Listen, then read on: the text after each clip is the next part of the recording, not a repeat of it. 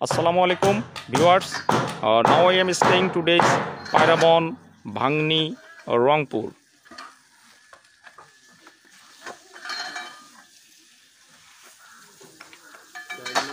এখানে একটি কংক্রিট হলো ব্লকের স্ট্রাকচারের কাজ চলছে। Now I am present today's reinforced masonry structural design works. This is a 3-storied reinforced masonry structural building. আপনারা দেখতে পাচ্ছেন এখানে একটি ভবন নির্মাণ করা হচ্ছে, যে ভবনটি কিনা সম্পূর্ণ নির্মাণ করা হবে কংক্রিট হলো ব্লক H6 দিয়ে।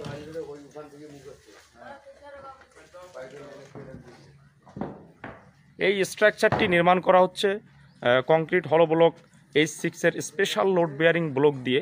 আপনার যে কোনো সাধারণ ব্লক দিয়ে স্ট্রাকচার এই ধরনের অর্থাৎ 2 তলা 3 তলা যে স্ট্রাকচারগুলো হাই রাইজ বিল্ডিংগুলো এগুলো নির্মাণ করা যাবে না।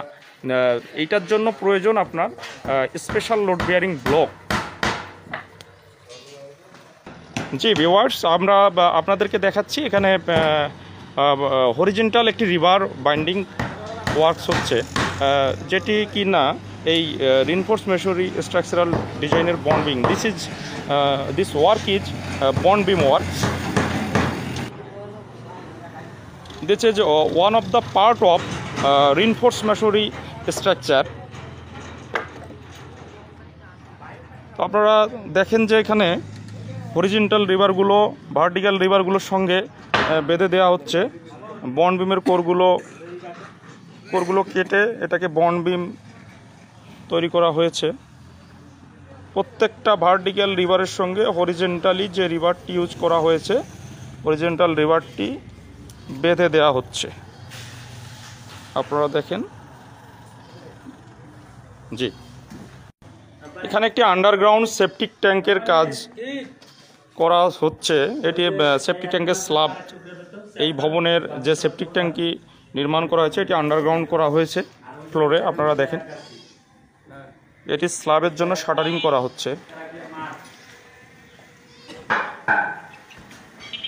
জি,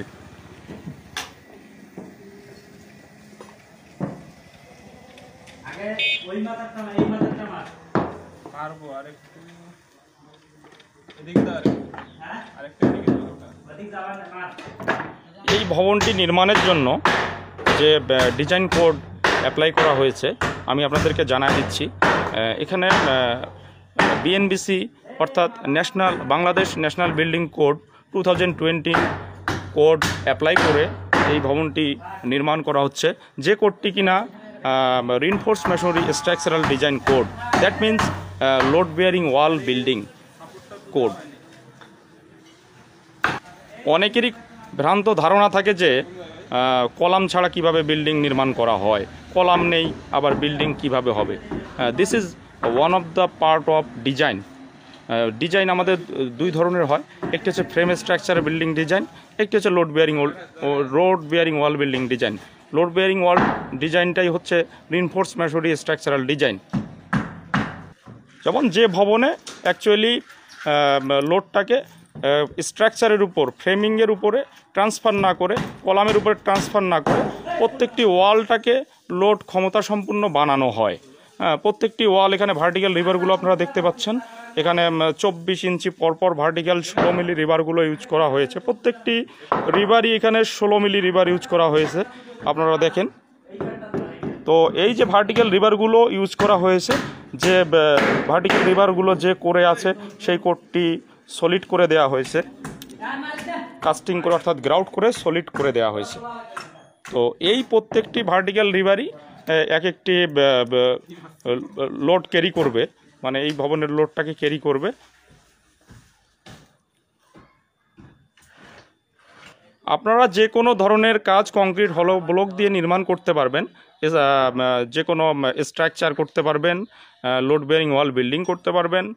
আপনাদের যে ডিজাইন কোডটা অ্যাপ্লাই করবেন, ডিজাইন কোডটা প্রপার রুলস রেগুলেশন মেনটেন করে আপনি যদি কাজ করেন যে কোনো স্ট্রাকচার আপনি করতে পারবেন। সম্ভব, আমরা করছি, আপনিও পারবেন ইনশাল্লাহ, আপনারাও পারবেন।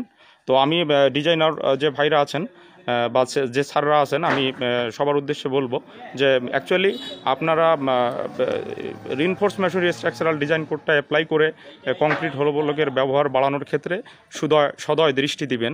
ইনশাল্লাহ আপনারা চেষ্টা করবেন যে রিইনফোর্স ম্যাসোনারি স্ট্রাকচারাল ডিজাইন করে কংক্রিট হলো ব্লকের ব্যবহার কিভাবে বাড়ানো যায়। তো আপনারা যে কোনো ধরনের স্ট্রাকচার এইভাবে করতে পারেন ইনশাল্লাহ। ধন্যবাদ সবাইকে। আসসালামু আলাইকুম।